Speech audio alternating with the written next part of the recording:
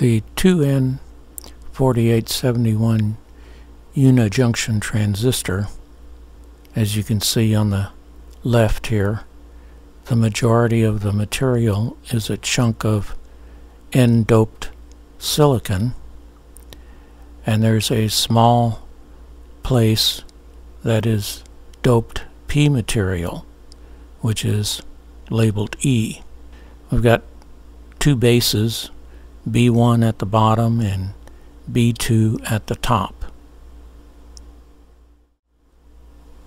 This circuit is a representation of what this unijunction transistor will look like using an ohm meter, which we'll get to in a minute or so.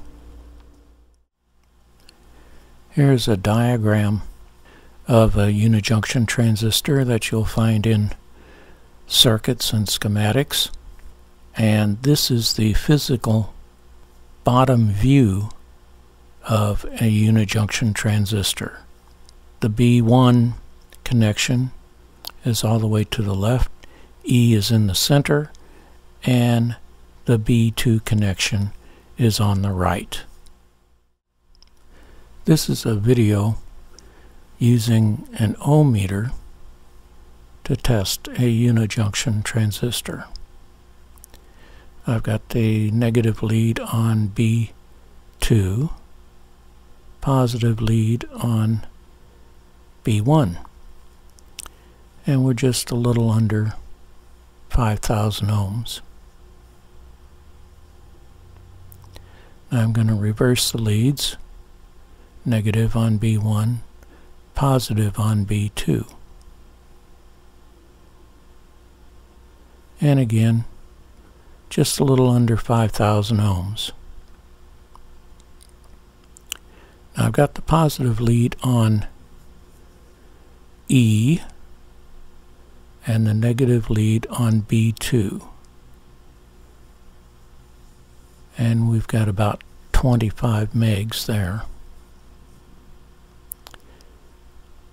And on B1, a little over 25 megs. Now I'm going to reverse that and put the negative lead on E.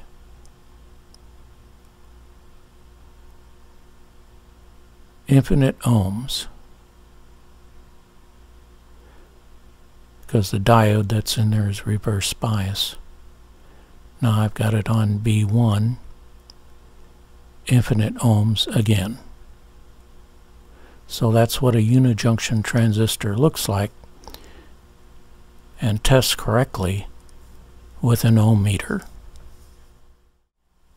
Unijunction transistors are used in circuits sometimes to fire SCRs, and quite often, like in this circuit, it's an oscillator. This is a very common circuit for a unijunction transistor. The 10K ohm resistor and the .047 microfarad capacitor make up the time constant, which makes up the frequency that this unijunction transistor will fire or oscillate. I have hooked up my oscilloscope to this circuit, and E of the unijunction transistor is hooked up to channel 2, producing a very nice sawtooth wave. B1 is hooked up to channel 1, and it's producing very short positive spikes. Both channel 2 and channel 1 are at the same exact gain, and the height of the sawtooth wave and the spikes are about the same.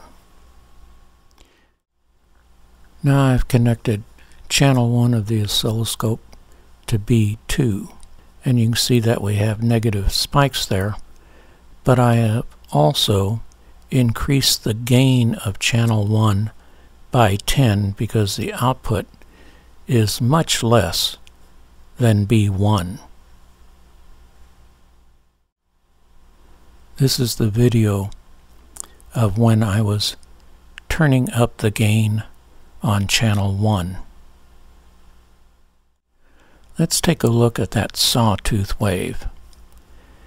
That's being produced between the resistor and the capacitor, and that is the RC time constant, which means it's going to take so much time for electrons to charge that capacitor because of that 10K ohm resistor, and of course the amount of the capacitor.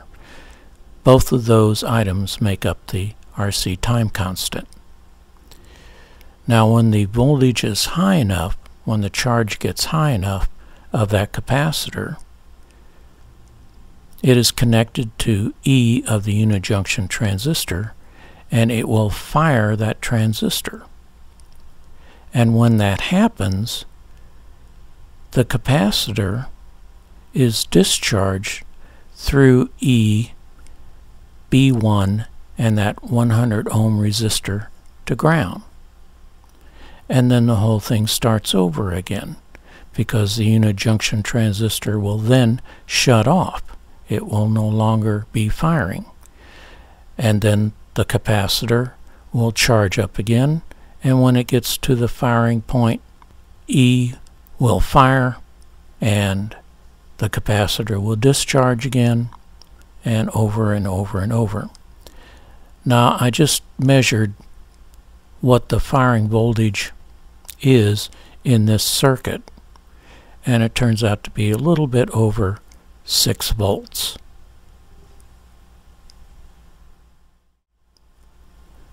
Thanks for watching.